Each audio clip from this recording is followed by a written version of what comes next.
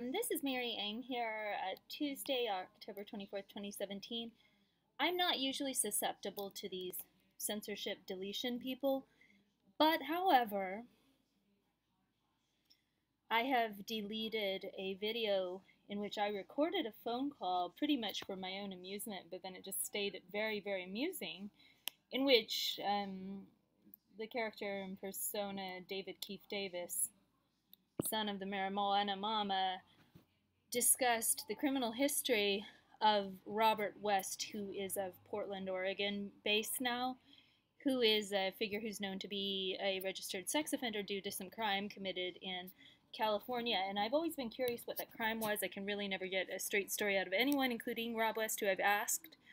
I was only aware of his criminal history like about a year ago, and I get a lot of commentary with maybe some confusion regarding how common his name is sounding. The crime, according to David Keith Davis, is holding a knife at a woman's throat saying, "Next time I'll fuck you." And David was kind of apologetic for that crime, making a reference to he was a man in mental distress, or the woman had harassed him, therefore. And David Keith Davis also made statement of, I would have, if some woman was harassing me, I would have held a knife to her throat too. And so I guess it is rather embarrassing. It was seen up to 57 times as of this morning. I hadn't checked it yet. Then to appease him primarily, I deleted like all, whatever, 7 recordings of this really protracted phone call. And I think my censorship of that is very dubious. I know I haven't violated any state law because Oregon allows single party recording. So, yay, Oregon and free speech in Oregon. And then I don't think there's really a friendship to be saved specifically. I just think he's someone I happen to know from city council. Sometimes I call him my best friend, but it's more like I just find him interesting.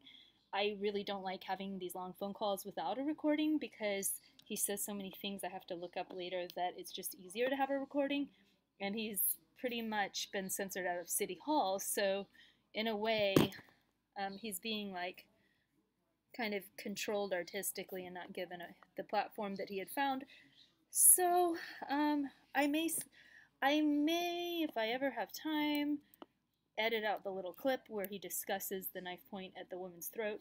But I think any and all activists who may interact with Robert West in Portland should know that, and if they're totally cool with that, like they are with Gregory McKelvey strangling his ex, Madeline Vincent, then that's really their call if they believe in reformation or recovery or people who find out how to control their violent impulses.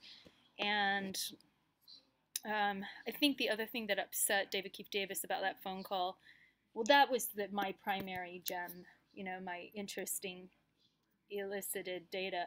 But the other gem, I believe, was him mouthing off about Teresa Rayford's involvement with pedophile Tony Funches from PSU, who maybe like jumped into a photo or something with Teresa. And I don't know how involved Teresa Rayford is with that person who admitted to having an affair and a family with a 14-year-old and then was also molesting some other teenager. And he seems to have like an unreformed attitude about pedophilia. He doesn't seem to care about it from an ideological angle, even though he's acknowledged he committed crimes by statute. So David has, to me, a rightful disgust and disdain for pedophilia affiliates or apologists, and I appreciate that he offers that, but it usually comes out as some kind of like attack on Teresa Rayford's character, and I rather like her. I think she can see reason or admit reason, so I don't know. I haven't had a chance to talk with her about that, but I'm not sure how much his criticisms of her aren't just like some kind of repressed crush or whatever, but maybe that's also what's embarrassing him, is that he would be chewing her out and calling her the B word, which I tried to just derail that, because usually when he goes on that tangent, he can become sidetracked if I change the subject. So he and I talk a lot on the phone, and maybe it's over because he doesn't trust me, but he never should trust anyone, and I don't know why he would say some of the things he says on a telephone line that could be easily tapped or recorded. A lot of the things he says can be somewhat mildly inflammatory at times, and I think he needs to be a little more careful, and I think that's the main lesson I'm trying to teach him. And if somebody has a criminal history, whether it's a police captain or a activist or a filmmaker, I don't see why I should be a part of censoring that information from the public. And I think a lot of activist type people have double standards of, oh, if me and my friends commit crimes, we have to keep it all gagged. Whereas if like a police chief or somebody did it, then that's a big scandal. So to me, that was the main point of the recording. I think he's upset more about like something to do with his obsession with Nick Fish or Nick Fish's restraining order on him and Twitter. He's upset about a Twitter controversy, and I don't even acknowledge that as the main point of the recording.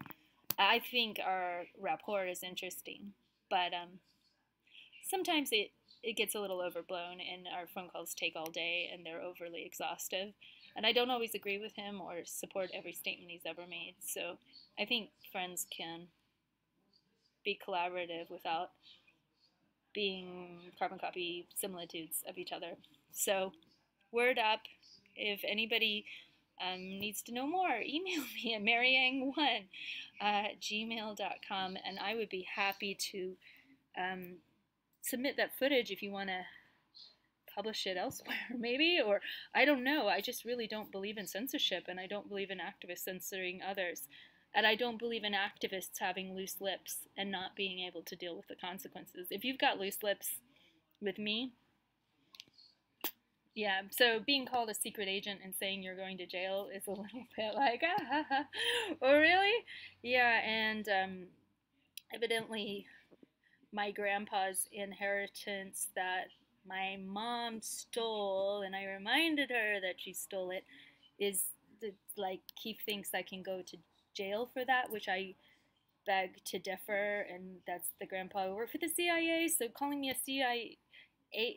secret agent when I'm like the granddaughter of a long-term CIA employee and my dad was a short-term CIA employee, it's really highly irrelevant. And I was like, yeah, it's money from that. And so what? It's not income. It was given to me when I was 7 years old, and it's not. The fact that it was stolen from me is really of a high level of irrelevance. And most of it I gave to charity because I'm just that kind of person. So I try to keep my karma clean. And I'm not perfect either. I should list all my sins one day on a video blog. All my sins of self-defense and otherwise.